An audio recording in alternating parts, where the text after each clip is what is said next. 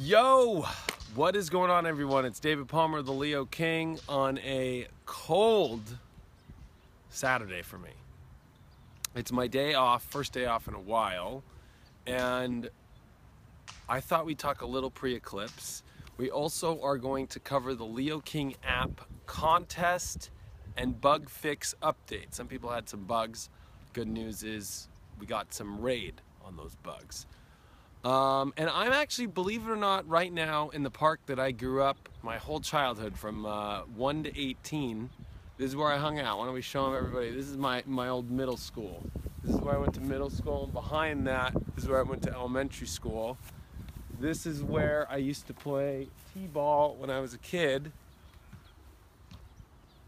You know, that was the big kid baseball field. And then, you know, all these, you know, this is where I used to have to run what's called the 10-minute. When you're in middle school, you have to run for 10 minutes. And so when the teacher's not looking, we'd cut, you know, because you'd have to start from the blacktop over there, and then you'd have to run all the way around the baseball field, run all the way to that wall, and then run where those dudes are over there, and then come around this thing what's called the green belt. Now it's actually a sidewalk, and then run around the corner, right? Well, when the teacher wasn't looking, that's when you dip it all the way in here, and you'd have to come back all the way around that side, and you dip it and we come back, you know. Cut corners. Of course you get in trouble, but it was fun. Anyway, do we got people in the room now? 159, 161. We got some people up in here. So I'm hanging out in the past. A lot of Pisces and what this solar eclipse about is the past.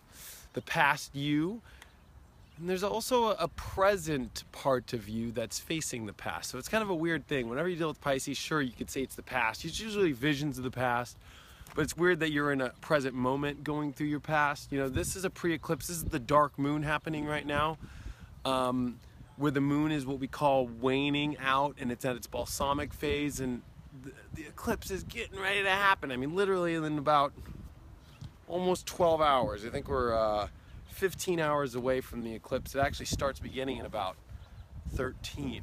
So, you know, I think people can kind of feel in the air today. There's a lot of kind of, you know, it's a little quirky, odd. Last thing I thought I'd be at today is at my old middle school where I hung out as a kid. Flying drones today. We're flying the drones. And I'm gonna film a video for the app and for YouTube. But you know, it's a weird time. There's a lot of releasing, there's a lot of letting go, there's a lot of facing deep parts of your past, good and the bad. You know, one thing about Pisces is it highlights both. It highlights the good and the bad. So for me, this is a good thing. There wasn't too many bad things that happened to me here. But there's also a part of, you know, I can speak for myself, but I can also speak as far as astrology goes, that this is a time where you also have to kind of face your own inner shit, your own inner demons, your own, you know, inner stuff that maybe you don't want to face. Maybe you think it'd be easier to go backwards to a place you know you shouldn't go. This is where, you know, people tend to, on a dark moon, do very hasty, negative, have bad thoughts about things that really are probably a positive thing. I've had some of the worst moments of my life, believe it or not, happen on a moment like right now, like on the dark moon right before the solar eclipse, because I chose to go backwards or I chose to make a huge leap. I mean, there's always this really crucial moment right here where you really start to determine whether you're going to go into a direction or not, or you're going to pull out of something and back out. And there's a lot of that going on right now, especially when you're dealing with Mars conjuncting Uranus right now. There's this like, oh boy, the courage to go into the future. With Jupiter opposing it, ooh, there's this huge future aspect at the same time, but you gotta like face your past. You gotta have a lot of courage right now. I think that's extremely important right now, is to have that courage, because it's a courageous thing to let go of your past. It's a courageous thing to try a new future. It's a courageous thing to, you know, go out into a new life and try a new direction and not do what's comfortable. It's not simple. And actually you might come back to where you once were and realize there's nothing left there for you. So good example. I'm here, this is my old middle school. I went to my old locker where I got dumped for the first time from this chick. It sucked. I'll be honest with everyone, I was just like, ugh, I walked by it and I was like, ugh. It brought back a bad memory.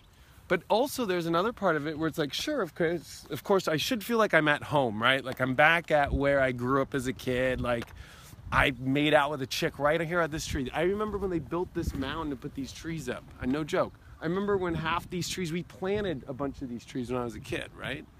And I literally right here hooked up with this chick. She's beautiful, 12 years old. But I don't have anything left here. This is the past. These walls remember me. Like the tree obviously remembers me, probably. You remember me, dude? Like, I'm back. But there's nothing for me here now in where my future's going and everything that I'm doing and all the places that I'm going into in my life. So this is a big moment for everybody to go, holy cow, sure, you could go back. You could go backwards right now. You could go back to a place that you've been before. You could do things in cycles over and over again, but you might get there and realize with a South Node in Pisces and a solar eclipse in Pisces, it's empty there. There's nothing there. I mean, I walked by the locker and I was like, okay, yeah, you know, but there's still, you know, nostalgia is something that comes along with Pisces. But when the South Node's there and with North Node and Virgo, the nostalgia,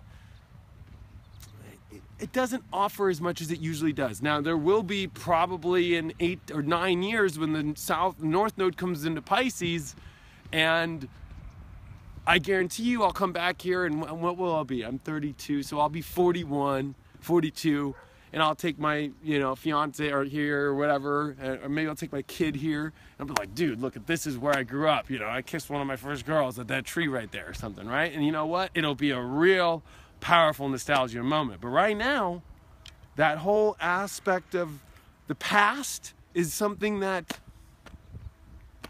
it teaches us, but it's empty right now.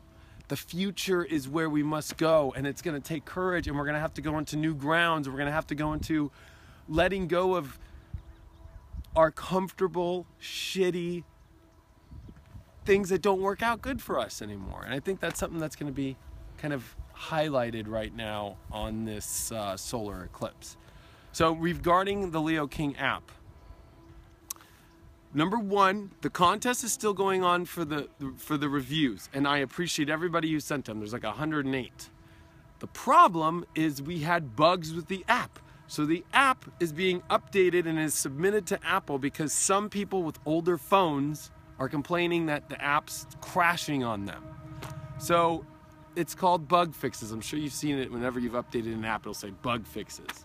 So the new app's gonna come out this week and it's gonna have bug fixes, and all those reviews are gonna be erased. So the contest is going on for next Friday or whenever the new app comes out, and I'll pick next week or whatever. So there's a delay in that, but the good news is I'm fixing everybody who has problems with the app, and I'm still continuing the contest for somebody to win, and I'm still counting all the 108 people that had submitted that. I've got them all. So, but if you know, long story short, it won't show up though on the new review. So I'm gonna have to wait for the new app and the bug fix. So it's just like, you know, eclipse time, shit happens. It's Pisces time, shit happens. And there's something about Pisces that, you know, some people call it roadblocks. Some people come up to the end of their rope. So there's the little feelings of that, and then you like lie to yourself and go, no, I'm not at the end of my rope. And then you have that moment where you're like, I'm at the fucking end of my rope, man. And then you go, no. And then you find a good way to get out of it. And that's the whole thing is Pisces is the crazy seas, right? So at one moment, the sea's calm, you're on the boat, everything's cool. And then the next minute, you're ready to throw up and heave, and the waves are coming, and oh my, are we gonna get through this little area? And then the seas calm down. You can't ever know. There's no weather forecast for the seas.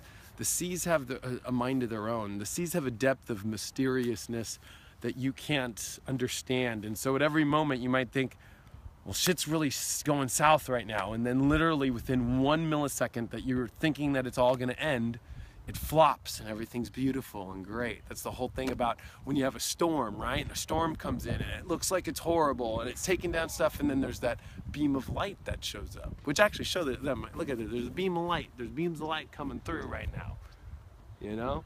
And so I think you have to remember that with these kind of solar eclipses, especially in this area, you're gonna have, you know, and then, oh my gosh, all right, it's okay, you know? And then, you know, over-optimism of, because Jupiter rules Pisces just as much as Neptune does. So you have the over-optimism of fantasy, like, oh, it's gonna all go so great, I'm doing all this shit. And then, you know, Mars right now comes on top of Uranus and kind of fully understands, well, holy cow, this is what it's gonna take.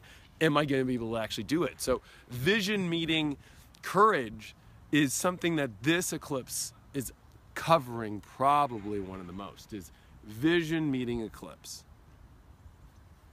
Vision meeting courage. Vision meeting, I have to actually do this shit. I have to actually put my money where my mouth is.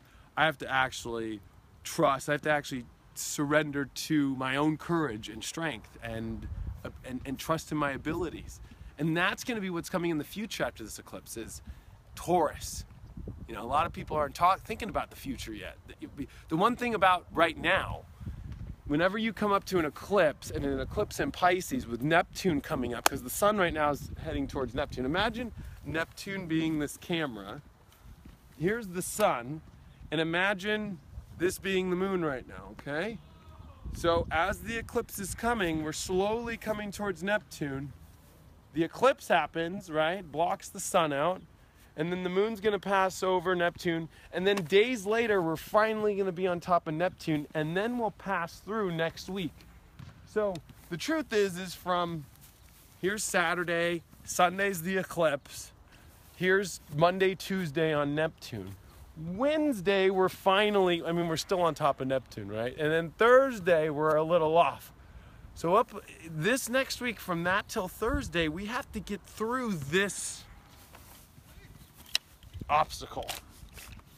Okay? It's right, it's dead on, all right?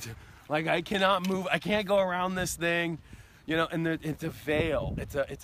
It's blocking the view of the future. So even though you have visions of it, there's still a fear of like this huge blanket around what's coming up next, what direction things are going to go, irrational fears that people have that the world's going to end, or, you know, this is not right. You know, guys know I always talk about deception and the deception and the cover. We don't know what's behind the facade of all this.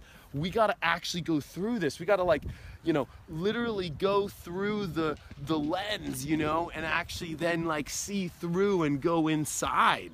You know, there's this part where we have to go into it all, and that's what this eclipse is really about right now. When you kind of take this on a longer or a higher look at it all in a weird sense. So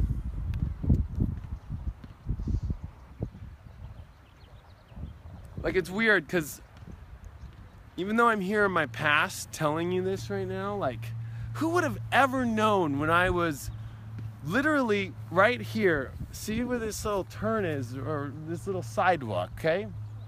I used to ride my bike here when I was a kid, and I was here with my brother. There used to be a tree right there, okay? And there used to be a stump with a tree, and that was a ramp, and we used to ride that thing, and we used to jump it. And one day, it was my dad, my brother, and I, we were riding, and we stop right there, and my brother takes off his helmet, and a bee lands in his helmet, right? He puts the helmet back on, he gets stung by the bee, and then my brother is allergic to bees, so his whole face starts to swell up, and we have to take him to the hospital, right? I'm like 5 years old, 6 years old. But I would have never known at that moment in my life that 25, 26 years later, I'd be sitting here right now doing this video, and the shit that I'm doing, or even having a cell phone that would take a video, and have a drone that would do all, you know, like there's no way to be able to see, you know. But sometimes you have to go and look back at the past and to help you see where you've gone, where you've come from, and what you've built upon.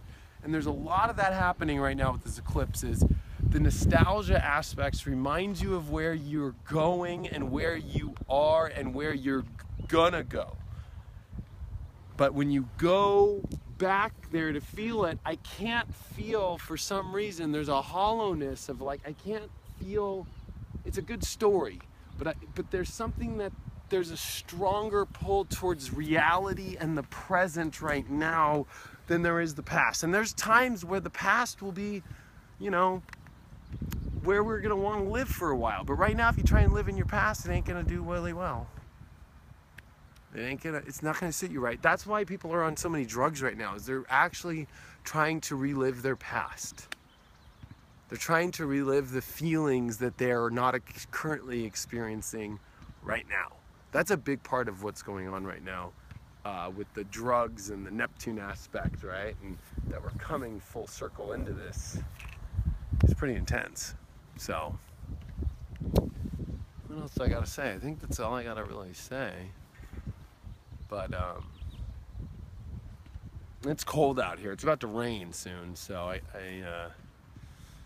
you know, not the funnest eclipse. And we can't see the eclipse in the northern hemisphere. You know, it's so weird that even though on sunrise in California and even on the East Coast, you know, it'll be happening, but because of wherever we're at trajectory-wise, we're not gonna be able to see it, so kind of sucks.